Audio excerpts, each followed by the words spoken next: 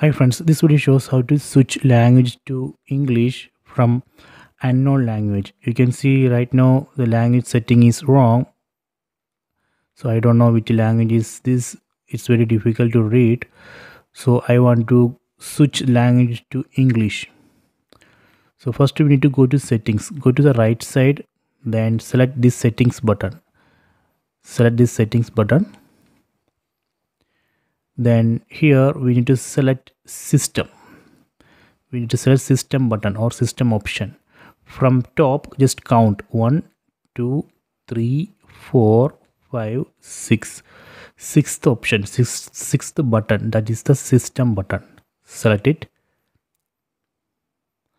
Then here we need to select language option. From top just count 1 2 3 4. So this is a language button. Select it. So here we can see list of languages. From this list we need to select English. Let me select English from this list.